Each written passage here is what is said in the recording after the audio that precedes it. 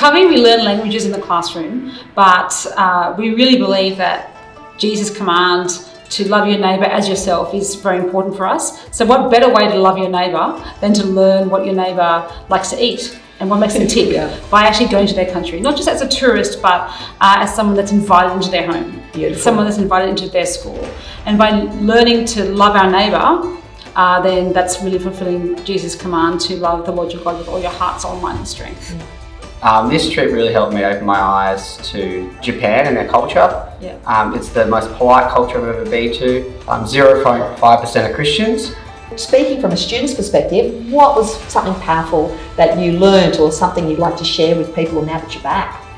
Well, the one thing I took from it was the opportunity to be able to be exposed to the language constantly, like all day, all night.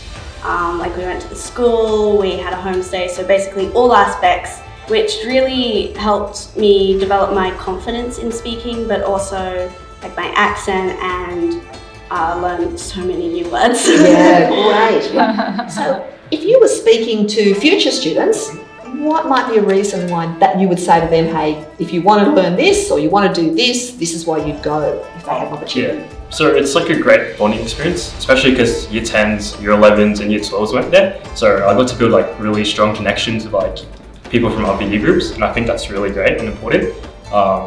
Yeah, so like we built like our own community, now like we're close friends.